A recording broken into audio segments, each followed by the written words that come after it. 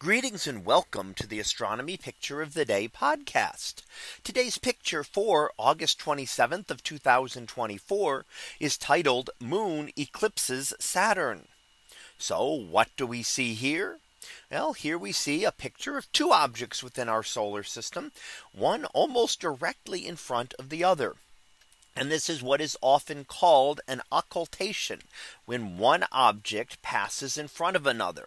Now this often happens with the moon because of its extended size, but other objects can occult one another as well. For example, two planets could pass very close to one another and one could block out the other's light, or a planet could pass in front of a star, blocking out its light. Now we can also call it an eclipse because an eclipse is essentially, in general terms, an occultation of the sun when the moon passes in front of the sun. So in a way here, yes, the moon is eclipsing Saturn and temporarily blocking out its light. And we see only a small portion of Saturn visible here. Now this happens not all the time, but on occasions when Saturn happens to be positioned on the moon's path around Earth.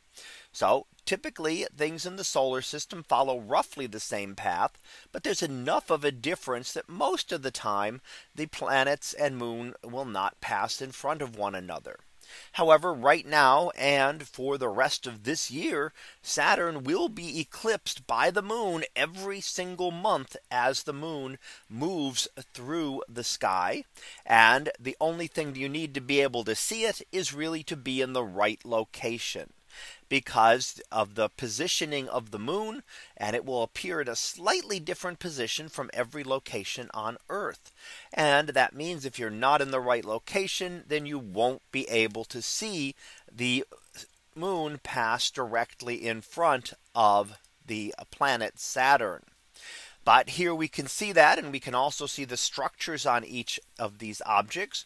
We can see the banding structure on Saturn, as well as its distinct ring pattern, as well as seeing some of the craters on the moon in the foreground. So we have something to look forward to over the coming months, which will be many more eclipses of the planet Saturn as the moon passes in front of it. And while we see them close together in this image, we of course always have to realize that there is a big difference in how far they are apart from one another. The moon, relatively close in orbit around the Earth, is of course much smaller than Saturn. And the only reason it appears so much larger is because it is much closer. Saturn is many times farther away, and what would be tremendously larger than our moon. In fact, our moon is comparable in size to the large moon of Saturn, Titan, which would appear as a tiny point of light on this image if it were visible. So that was our picture of the day for August 27th of 2024. It was titled Moon Eclipses Saturn. We'll be back again tomorrow for the next picture, previewed to be whole flower. So we'll see what that is about tomorrow. And until then, have a great day, everyone, and I will see you in class.